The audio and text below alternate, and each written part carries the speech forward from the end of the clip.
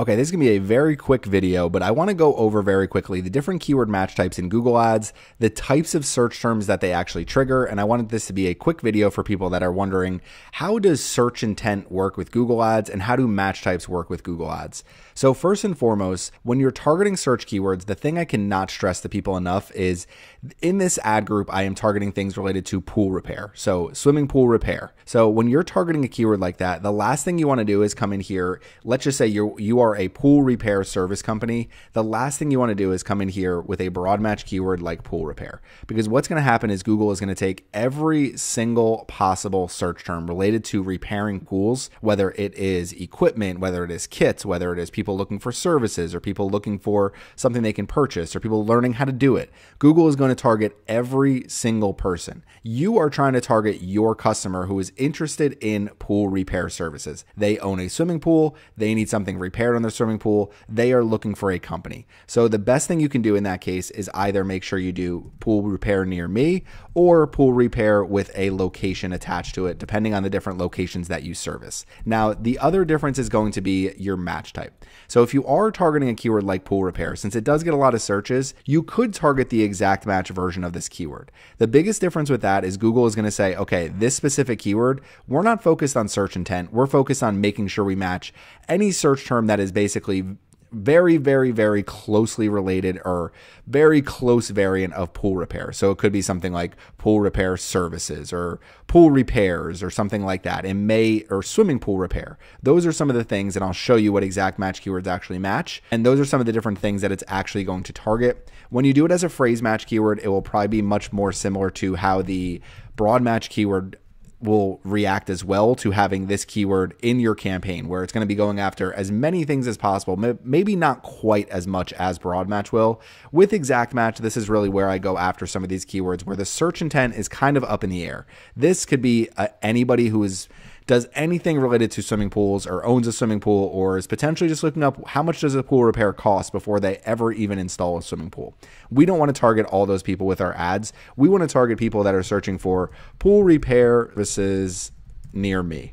They click on our ad, they find our website, we repair pools, and they give us a call, and now we have a new customer. So sometimes simplify it, make it easy, but I've seen way too many accounts where people have way too many keywords in there. And you're much better off keeping it very, very simple. Pool repair services near me, pool pump repair near me, pool equipment repair near me. And the reason why, I'm looking at my all-time results here. If you target a broad match keyword, you're going to see it's going to get the majority of impressions. I put all three of these in the same ad group. I would not recommend doing that. What you want to do is pick one match type per ad group. And if you're not sure which match type to pick, I would highly recommend just going with phrase match. Broad match sometimes can be a little bit too broad. And I would say broad match keywords work very well in an account that's well managed with really good conversion data, with high budgets, and with a lot of negative keywords. Phrase match keywords tend to give you the best of both worlds between exact and broad, where things will stay relevant, and as long as you are managing the account pretty well and you are keeping on track with all of your conversion data and your conversion quality of all the leads that are coming in, then phrase match keywords can also be a very good option. Exact match keywords can just be a little bit limiting in terms of the overall volume you have. You could see no clicks, 14 impressions. One of the questions I get is, are broad match keywords cheaper? And you can see here the same keyword variation, 3 different match types. It's not any cheaper to target the broad match keywords. However, if you are targeting broad match keywords, it gives you a larger pool of search terms that will actually match to your keyword. So it is technically cheaper to target broad match keywords. However, the issue with broad match keywords, and we're going to click on this and we're going to look at the search term specifically for our broad match keyword type. So you can see the keyword here.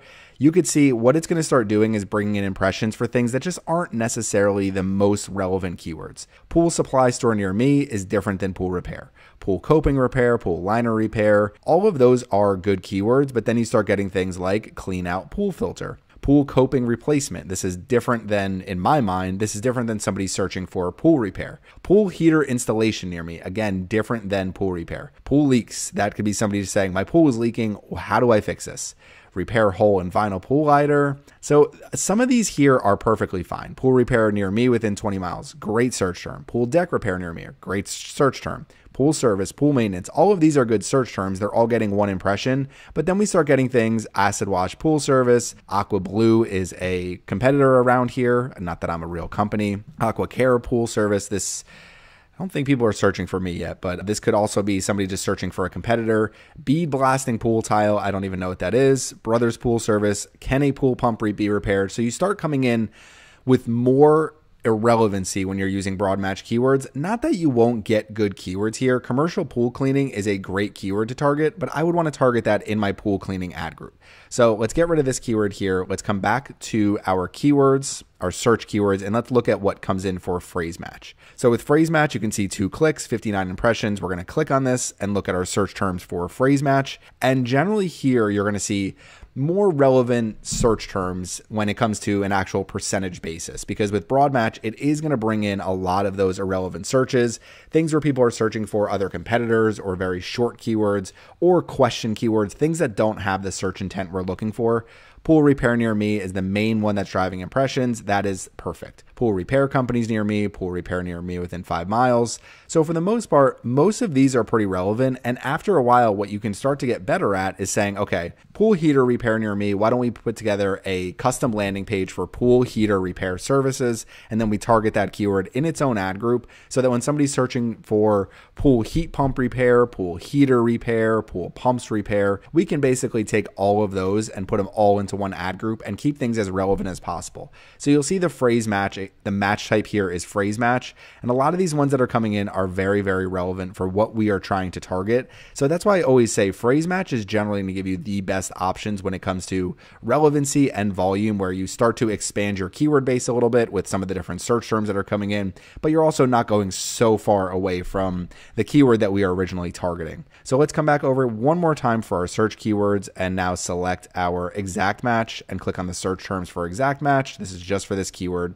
And you can see for the exact match keywords, only 7 total search terms it's matched. Pool service technician. So this is for the exact match keyword, pool repair near me. Pool maintenance near me. Google is basically saying we think pool maintenance, pool repair are pretty similar keywords, which they're not wrong about.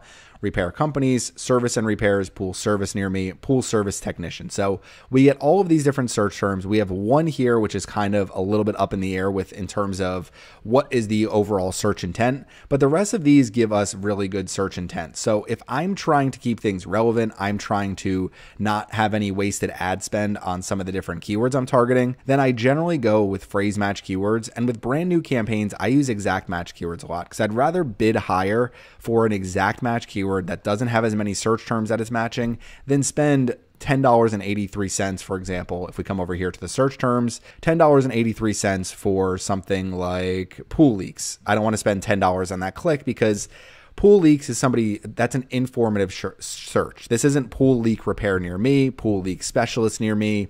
Who do I contact to fix a pool leak? Those are the keywords we want to target. We don't just want to target people looking for pool leaks or pool supplies or repair hole in vinyl pool liner. Even this could be somebody looking for a DIY project. So if you have any questions about this, please leave them in the comments section. I want to quickly go over keyword targeting and how the match type you're targeting, the keyword search intent, what you are bidding can all impact the search terms that you're seeing and how that can have a huge impact on your conversions as well. So thank you for watching my video today, and make sure you subscribe to the Surfside PPC YouTube channel. A quick 30-second promotion. If you like my content, I have a Google Ads course available, 21 lessons over 10 hours for $34.99. You can access it by going to surfsideppc.com/course. That will give you all the information you need to run successful Google Ads campaigns. If you're interested in learning how to drive more leads for your business, join Surfside Inbound. It's $4.99 a month. It's available on Patreon. It's available through my YouTube membership, and you'll get access to all of my premium content, including a 5.5-hour inbound marketing course. Thank you, and let's get back to the video.